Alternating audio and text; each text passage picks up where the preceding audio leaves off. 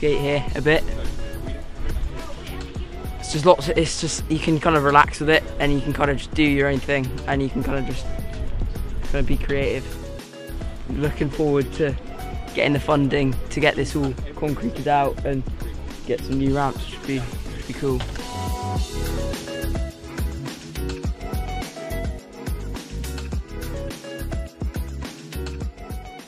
I've been using a skate park since I started a year and a few months. Yeah, for me it's about the same because obviously we both live there. Definitely concrete would be better. If it was concrete you'd have more people come in and it would just be a nicer place to skate.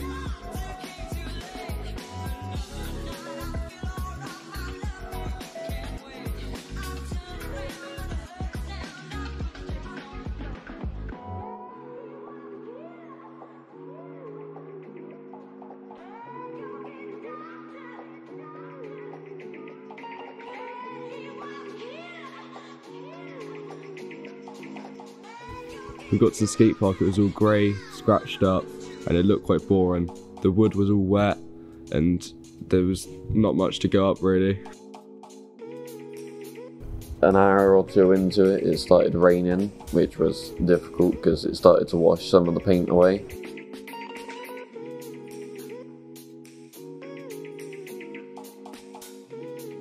A man from the cafe next to the skate park brought us down some drinks to help us keep going with our project.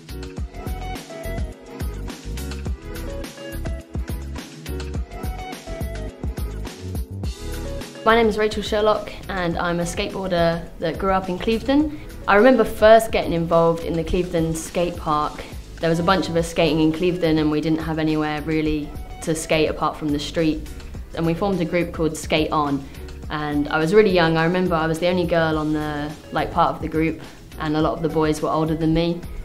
What was surprising for me was when I moved out of Clevedon, where I was kind of the only girl skateboarder, and I moved to London, I found a whole community of female skateboarders, and we had girls' nights and things like that, and it was just really empowering for women to kind of see us all come together and be part of like a different community. I had a friend that started a charity out in West Bank, Palestine.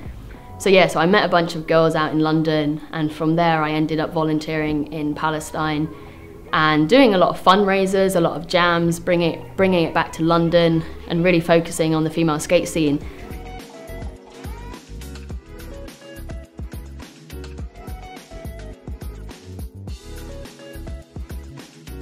I haven't actually been skating for that long, but this year I'm ready to devote myself and gonna properly skate.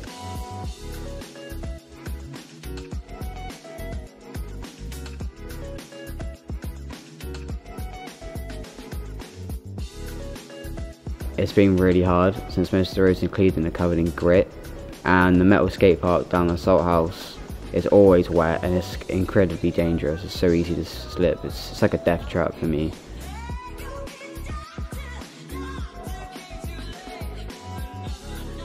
And for someone like me, who only just started skating and doesn't really have anywhere to go, it makes it seem really harder than it is when you're in Clevedon. The thing I like about it is you get people all ages and of all different backgrounds. And they're all just united by this one thing. So it's kind of cool.